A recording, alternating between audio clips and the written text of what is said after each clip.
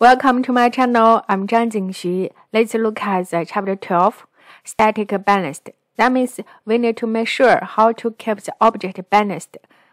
Two ways. First one, the net force is 0. Second one, the net torque is 0. Right? So now we look at the system. We can say there is a leg and it hangs there with the tension. And the tension from the string equal to the small mass, mg, right? Because they are static. Now, if we look at this system, we can see we have the fixed point there. This is rotation axis. And then the mass of the leg is given. The tension for this leg, Ft, just equal to mg there, right? And also these two distances, x1 and x2, are given. Now, you can see we know the capital M, we know x1, we know x2. Can you find this small m? Sure.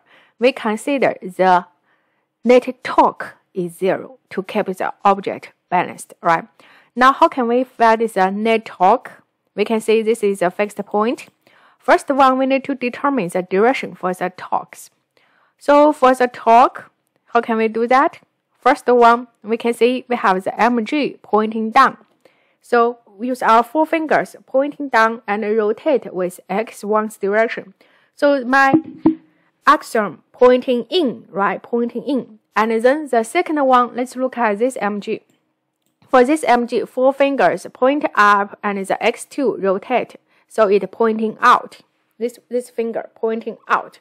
So we can find these two directions are opposite. So we can write the net torque equal to mg x1 minus small mg x2. And then get the function for small m, input the known quantities, get the final answer. Thank you.